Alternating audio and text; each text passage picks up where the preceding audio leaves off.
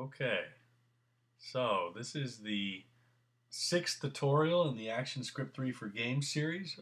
My stuffy nose is cleared up, so I won't have that nasally voice that I'm sure you guys loved in the last two tutorials. Um, so this is a big tutorial. We're going to write our first function. We're going to do a lot of things in this tutorial actually, but I think even though we're going to cover a lot, it's done in such a simple way that I think it's going to be pretty easy to understand, even though we're going to be covering a lot. So, let's get right to it. So, what we've got here, some new things from in this project file. Obviously, you got this character here. We've got two layers. This character, which is a movie clip.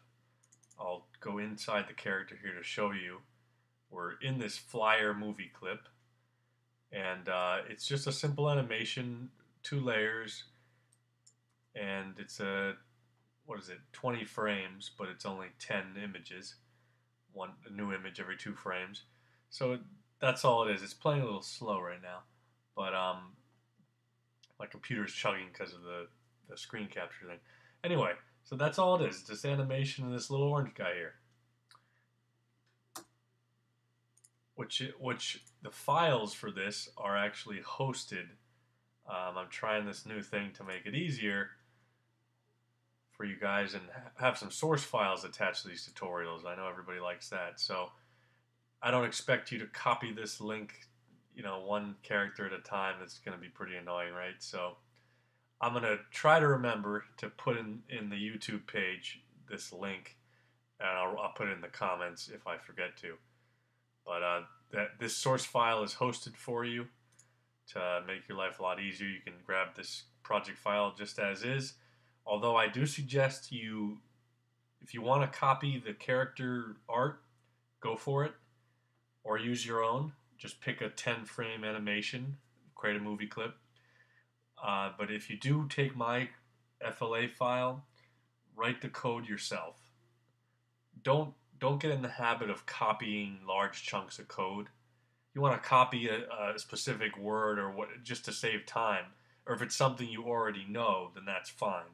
But try to not get in the habit of just copying someone else's code in big chunks, because I'm speaking from experience. I've made that mistake, and you get a lot less out of it than if you, even though it's a pain, just write it yourself.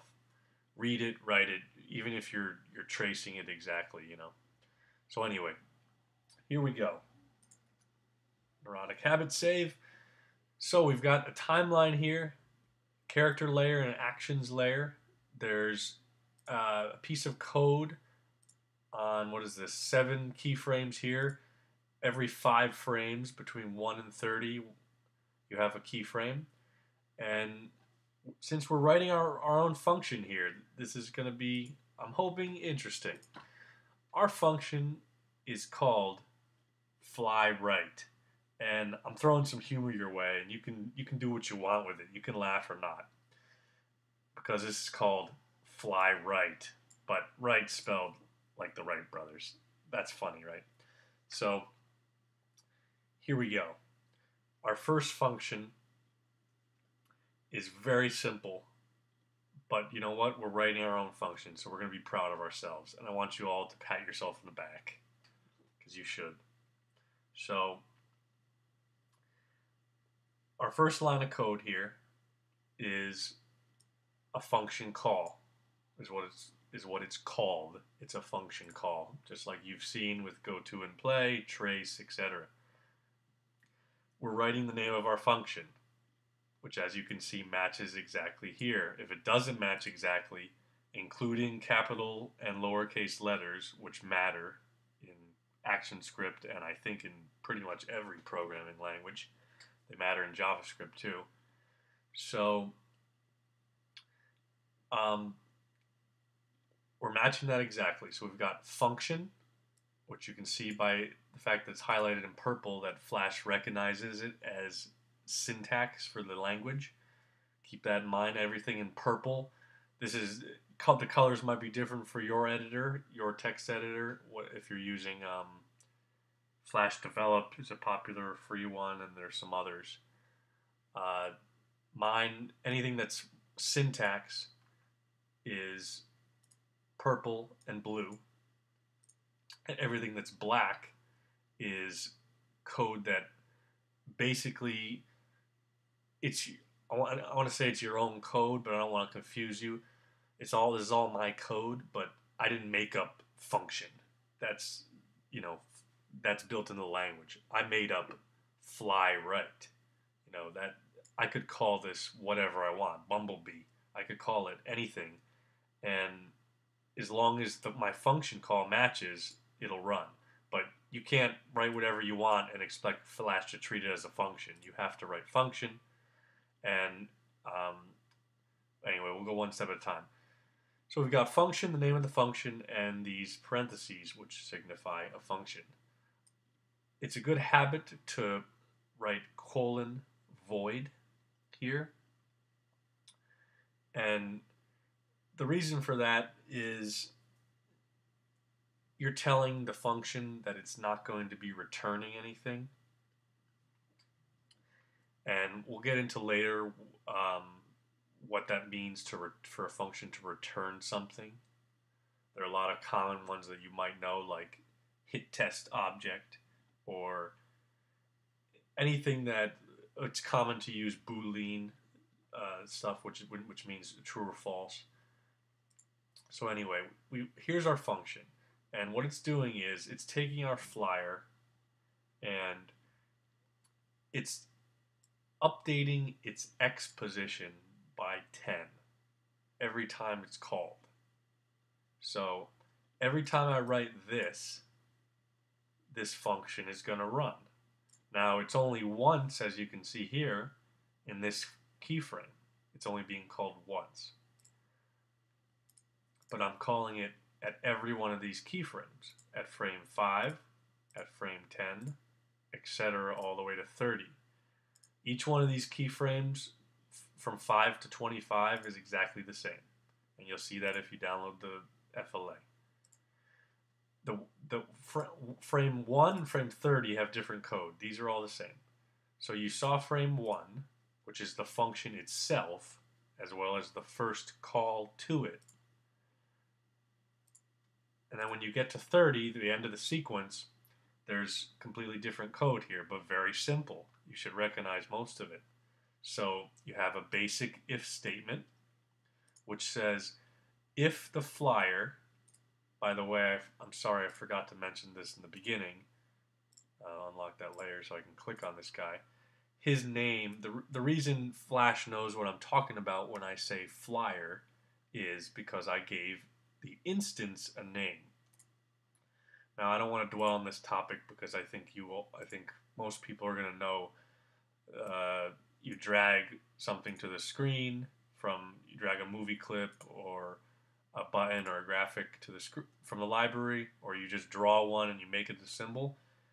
You have your properties box here, you give it a name. I named it flyer. This guy could be flyer 2 if you're looking up here. So that's what I did. I'm going to delete this, but this guy is named flyer. So and you can see right here, it says instance name, that pop-up. It's one instance of this Movieclip. And this is a class, which I'm going to put another term I'm going to put in your head. Once I link this through Actionscript, it's actually a custom class, and I can give it all kinds of new properties and attributes and functions of its own. We're not going to get into that yet, but I just want you to remember that. So anyway, if we play our timeline, nothing happens, right? In Flash, of course, but if we do our normal Command Enter, Control Enter, we'll see the guy move. So what's making him animate is just the Movieclip itself. But what's making him move from left to right is our code. So once again, to explain that, this animation is making him flap his wings. It's a 10 PNG animation spread over 20 frames. But he would not be moving left to right were it not for our code. And Now we're going to go in and take a deeper look at what's happening here. So you've got your function call. Once again, I'm sorry if I'm repeating myself. I'm just trying to hit this home because this is a big step forward in your understanding of Actionscript. We've got the function call, and we have the actual function. So function, fly right, the void is just a thing to improve performance. And you've got your opening and closing brackets for the function. And it's a one-line function. It can't get any simpler than this. And all it's doing is issuing a command to this flyer instance, which is right here. So all it's saying is the X position, any object on the stage has an X and a Y position. It could be this up here. This is 0, 0. And in my case, and you're going to go up from here. So this is 640 because my stage size, you can see is 640 by 480. So this would be X640. This would be Y480. Y0, Y480. So you got 0, 0, 480, 0. 640, 0. This would be X position 0, Y position 480, and this would be the full amount of the stage. So it would be 640, 480.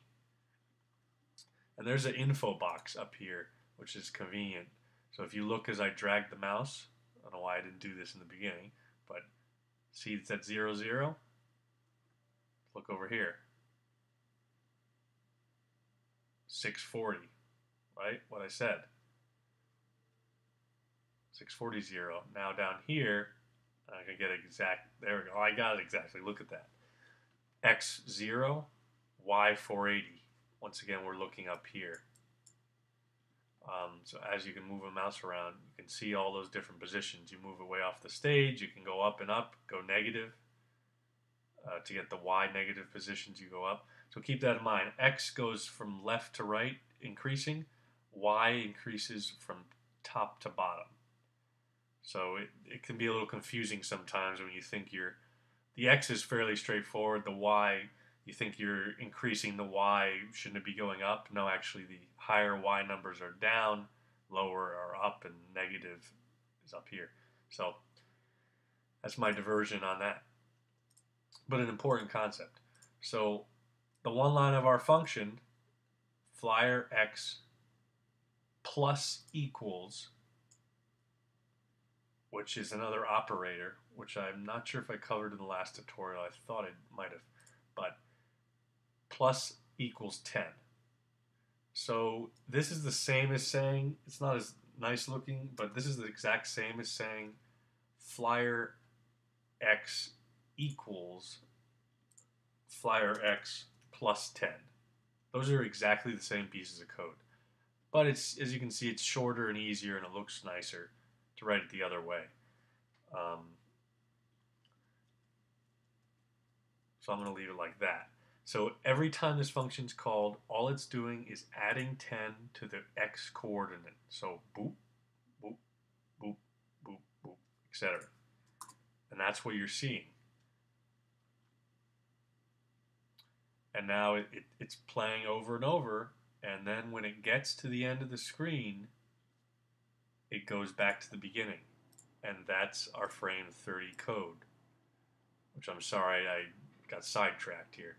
But at frame 30, which is the end of our sequence, it's hitting, and since the animation is looping, it's constantly going from 1 to 30. So when it hits 30, every second, because our frames per second is 30, if you look over here, so once a second it hits this frame and it says, if the flyer's X is greater than 575, which is about the middle point of the character, registration point, it would be right there. That's 575. So when it hits that, if it's greater than 575, inside of our if statement, we say flyer x equals 50, which is actually right where it starts, on the left side of the stage. 50 is right over here. So it's just a basic left to right fly cycle. But the reason I wanted to show you this is, well, number one, I wanted to have some art in this tutorial so you're not just looking at boring text. But more importantly, I wanted to basically have the first, what could be considered the first thing that's specifically related to games in this series. And as the goal of this series is to teach you how to make small games, I want to stress that, small games,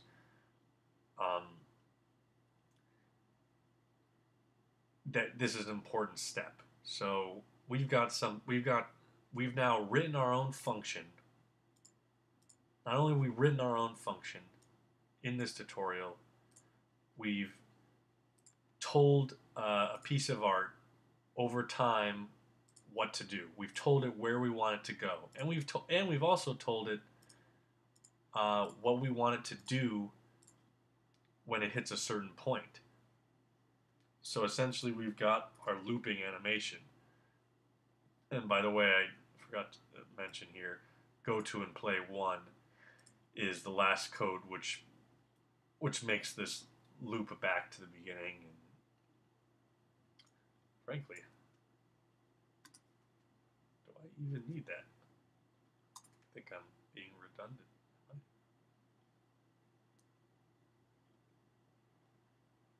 Because the timeline's looping, I don't know why we didn't have that in there. Yeah, forget about that line. Even simpler. You got a single if statement that's creating your loop here. How's that for simplicity? Now, I covered a lot, and I hope that made sense. Please leave comments, please subscribe, and follow Big Toe Interactive, bigtoeinteractive.com. Urban Santa is free now on the App Store. Our first iPad game, the second game we've made, our first one using Adobe Air, and we converted it to the iPad. Urban Santa. Please check it out. Thank you.